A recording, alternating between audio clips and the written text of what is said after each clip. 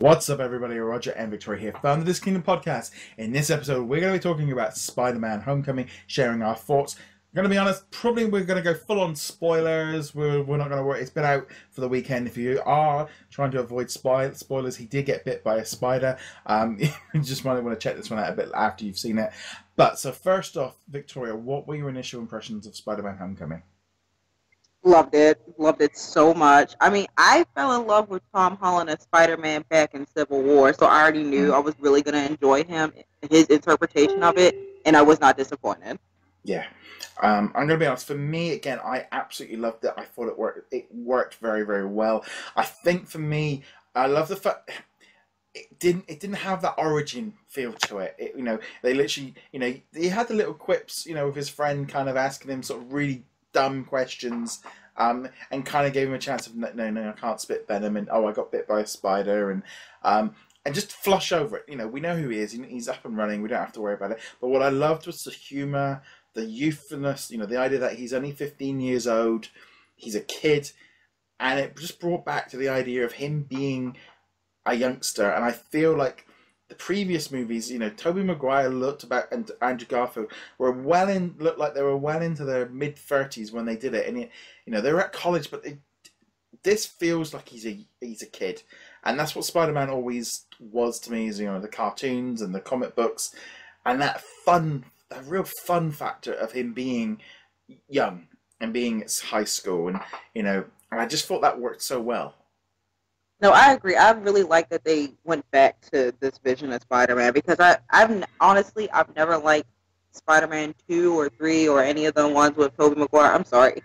It was just too intense for me, especially for someone that's supposed to be in high school. I'm like, I understand there's some struggles going on, especially since you're a mutant, but it's like, there was no We don't mention tension the and mutant. release. We don't mention the mutant word.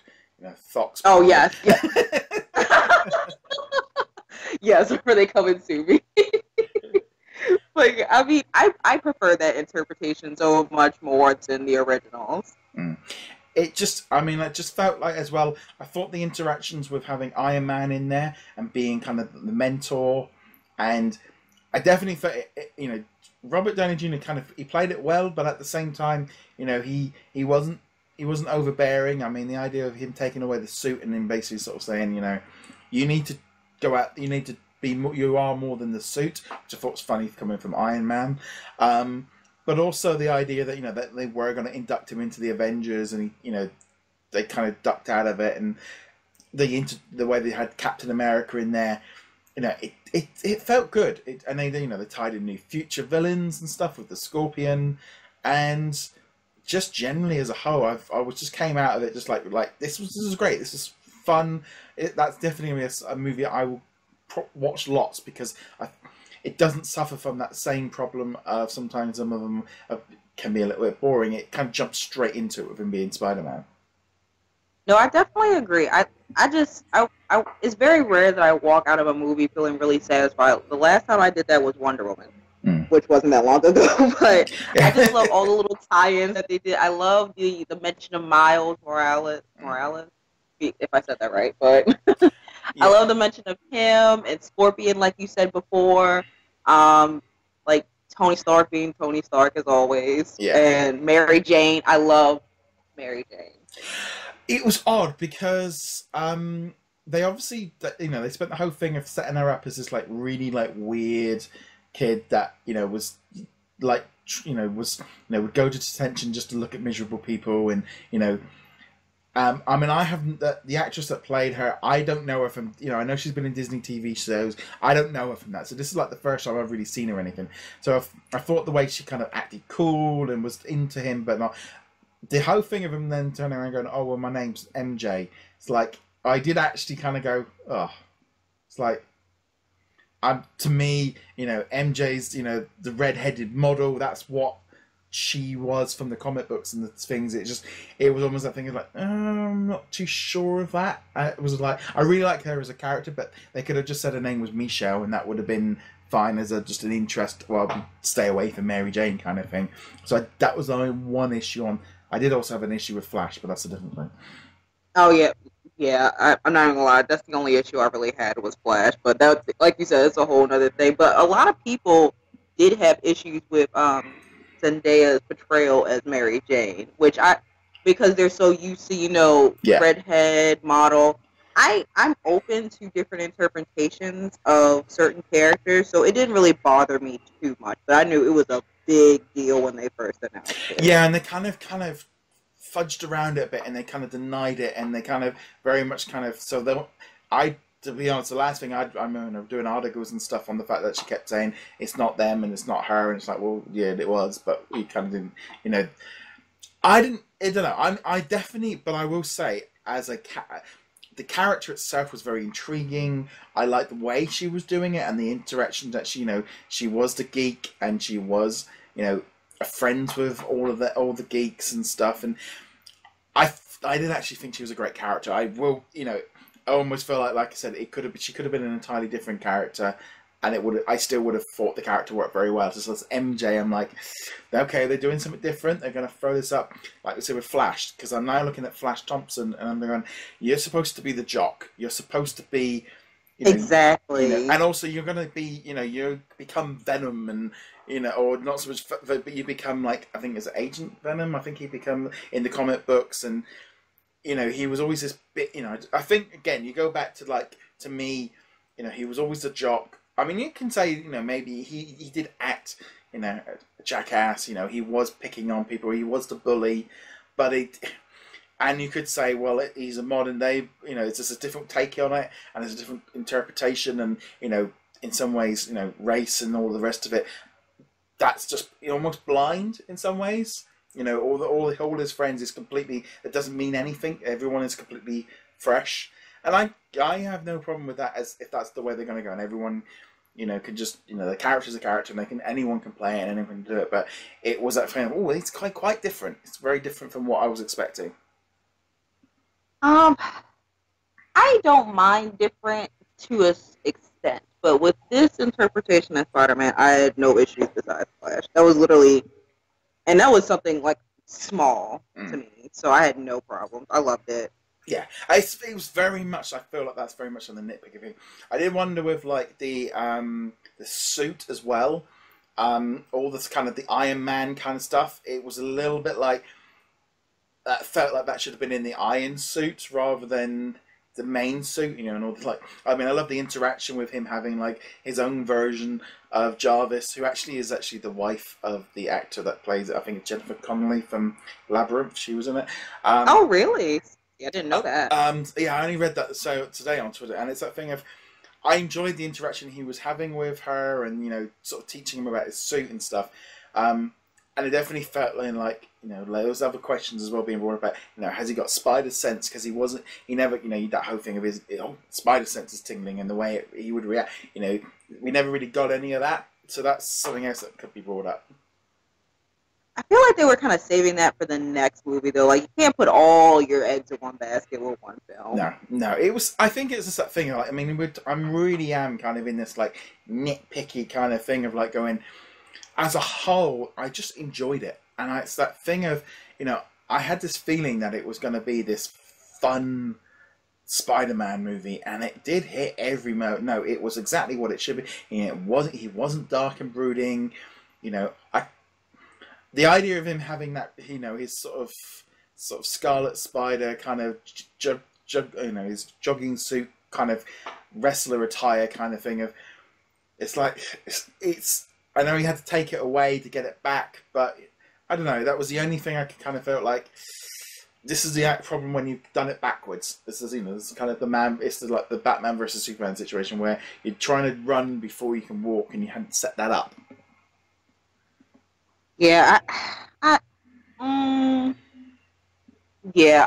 I honestly just wasn't a fan of Batman versus Superman at all, because it just had that issue of tension release where there was so much tension but no release, and that's a big issue when it comes to filming. It's just if you're gonna have tension, you have to have the release. And the whole movie was just so intense. And no, I couldn't do it. No, and I think with Spider-Man, I think they did a good job of little battles, little wins, little victories along the way. He lost his first battle with the Vulture, and Iron Man came in and saved him, or the droid did. but there were these little wins for him, you know, and what he did in the Washington Tower and all these kind of things, and him doing the bank rob. You know, it set him up the fact that he needs to do this small stuff is because the big stuff he's not ready for, and I think that played into this whole thing. I could have done without it being Toombs being the dad. It felt a little bit. I mean, I'll be honest. I didn't when he opened the door and he's there, you know, standing there. I mean, I probably should have known it was going to be him, but I was a bit like, okay. And then, you know, they're in the taxi and stuff. I was like, well, did we really need for the villain to know who he is? That's so cliche. Yeah, we could have not have had that, to be quite honest. But I mean, that's a director's choice. But I mean, it is what it is. But I feel like they're gonna have a lot of character growth. Like they're definitely setting it up for, you know, other films, and I'm honestly looking forward to it. I saw this morning that the film made 117 million just this weekend. Yeah, which is very good. Yeah, I mean, I was actually really happy because it came out on a Wednesday here rather than a Thursday, and so we have basically we have Meerkat Tuesdays and Wednesdays, and where we get, if you take out insurance with a certain Meerkat company, you do get a buy tickets. So I was very happy the fact that I could actually see it on opening day, and so I took my dad along, so he was quite happy. You know, he wasn't so chuffed about having to sit through right to the end, because I said it's a Marvel movie, we are sitting to the end. Oh yes, absolutely. And you know, he's, especially when Captain America popped up and said what he did, but Dad didn't really get the joke and said, I've just wasted 5 minutes waiting for that. I thought it was funny, and I thought that worked very well, but it didn't. I was expecting kind of a zinger for like maybe Venom, or a zinger for Infinity War, or even just something, but no, it was just a little gag, and it worked, but it did leave me like, oh, I wanted to see where you were going next. Yeah, I mean, I don't know. I don't mind the Marvel post-credit scenes. I don't, but then it's like some of them are kind of disappointing for me. Like, and that was a little disappointing for me. Yeah, I will admit. Yeah, I mean, I think they did a good job of setting up. I mean, that whole thing with, you know, Toombs facing off with the Scorpion. You don't know he's a Scorpion yet. You know, he hasn't got his powers or anything, but that could be interesting to see. You know, if that comes up as he's the next major villain in Spider-Man Homecoming 2 or whatever they want to call it. So that could be good. But no, I generally just walked out thinking, great, this is going to be a movie and I will watch lots of, I just know that this is going to be a movie that can just drop in and out of, you know, if it's on TV or Netflix and all that, you could watch half an hour of it and you don't, whereas some movies, you know, like if you put like Batman Begins on, you know the first hour and a half, he's not even in a suit kind of thing. Oh yes. Any Batman movie, to be quite honest. They're just so long for no reason. The only thing I did get me with, I thought like Michael Keaton, it's that thing for me, because he used, you know, Beetlejuice Batman, that's kind of what it was that thing of, I thought he played it quite well. I did like him as the villain, I thought he did it pretty cool. Again, I go back to the comic book and the animated series from the 90s where he was an old man that was after youth and just wanted to basically just suck the youth. So it was that weird thing of like, wow, it was completely different. He was just like a criminal that had a problem with Stark because Stark, you know, blamed Stark for it all. But as a whole, you know, it seemed to work quite well. And then, yeah, I mean, I'll be honest, I almost felt like the Shocker didn't need to be in it. I agree. I mean, I just feel like there's like little small things like that were either necessary or unnecessary. My biggest is Flash, but you know, that could be a whole other podcast in itself, to be honest. Yeah, I mean, I enjoyed it. I really did. Yeah. It definitely is that thing of like really enjoying it, loving it. You know, the pacing seemed to be good. I don't think at one point that there was none of that kind of like, how long's left, or where are we going with this? You know, I was completely mesmerized for the entire movie, and it worked really well. But no, it definitely hit the mark. I think this one's going to be a very strong Marvel movie, and I think Tom Holland, he just seems to just get being Spider-Man, and he's just having a blast with it. You know, especially when you see him on all the interviews and stuff. You know, it doesn't feel like much of a stretch for him actually, because he just seemed to be very excited about doing it, and kind of how it definitely works for him.